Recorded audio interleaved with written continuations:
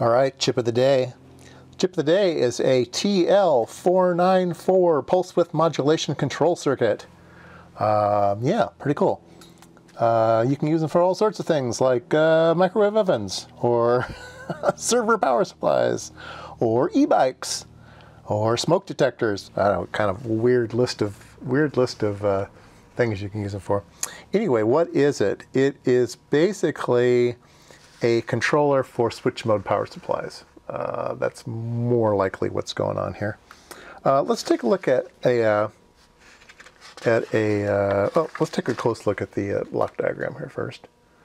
All right, so what's inside?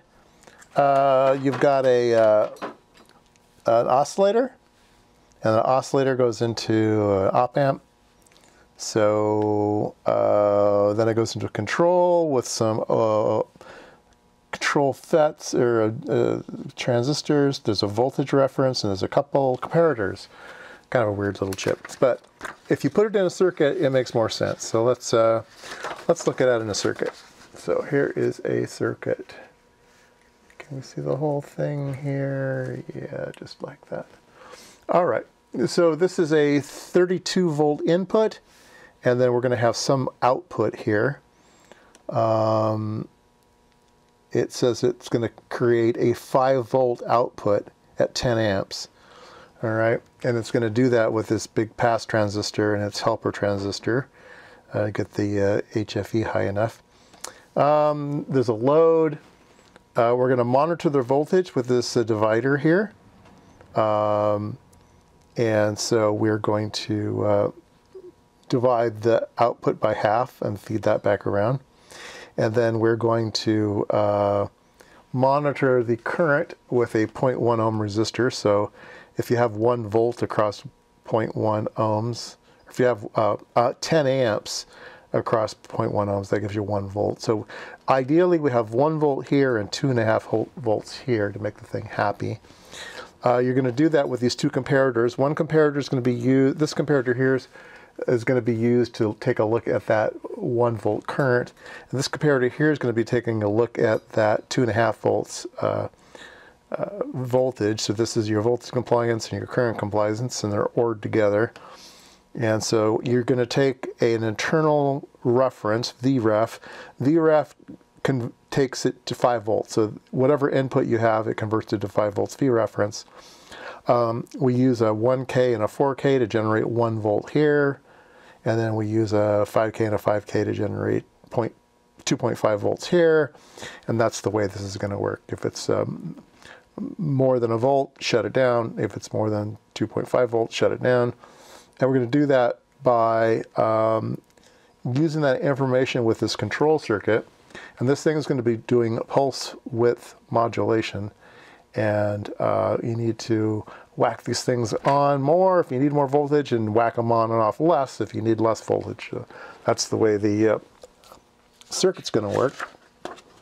Let's take a look at some waveforms.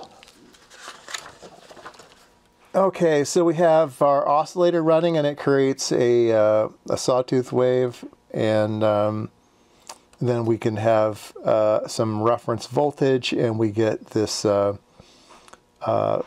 pulse width depending on the voltage level. If you're up at the top, it's a narrow pulse width. If you're at the bottom, it changes the pulse width, right? All right, so this is a reference schematic out of the data sheet. I have a power supply here that uses a TL494 chip, but I don't have the schematic for this power supply. So we'll assume it's kind of like that other power supply. So let's talk about the switcher here that we have. This is out of a printer that I found in the street. Anyway, the voltage comes in here. There's a fuse on one side. There's a filter capacitor on that, and a common mode choke with 2 capacitors on each leg, and then a spot for another one of these. If you could afford it, you could put another one of these here. They just jumpered it out. So yeah, it was first designed to have 2 of these chokes, but they decided they didn't need them, so they left off the second one, just put in some jumper wires, and they got rid of the second capacitor as well. goes into a bridge rectifier, so you rectify the 120 volts coming into this thing. And there is a soft startup RTC here. These thermal resistors, so it has a soft start when it turns on. It gets rectified with this bridge rectifier and this big capacitor here. This is a big FET that switches on and off, wacka wacka wacka, and then it goes through a pulse transformer, and then it goes to the output. And this is the diode on the other side. This diode here, you need a diode and an inductor. This circuit's going to be a little bit different, but basically this is the diode that's used, and then that voltage gets put across these capacitors here. These are in parallel, and then it goes out. And the general gist of this power supply is it gives you 35 volts. So if between the black wire and the yellow wire, you get 35 volts, and then they needed 5 volts as well. So there's a second supply in here that gives you your 5 volts. That's on the red wire. I added those. This little connector here was the way they were normally used, but I added these wires just so we can play with this thing on the bench. So let's hook it up. All right, so I brought in some voltage here, and let's monitor what comes out. Let me turn things on, and we get 35 volts. 35 volts out of this thing, so that looks good. And then on the red wire, we get 5 volts. So that's the way this thing works. All right, so let's hook up a couple other things. All right, so let me hook up a dummy load here to a 35 volt side. Hook that on there, and we will hook up. Let's see here. We have, turn this thing on. And I know you can't see that because it's too small, but we will have, let's set this thing to 1 amp. All right, so I have this set to 1 amp. Let me turn the power supply back on, and I will turn this on. And there we go. We've got 1 amp, and we have 35.6 volts coming out of this thing. 35 watts of power. The little fan on this thing is going. So let's take a look at our chip here and see what's going on. Let's go ahead and turn this off. And I'm going to be using a test clip here. This is from the old days. I guess they still make these. But I have a collection of these made by AP Incorporated.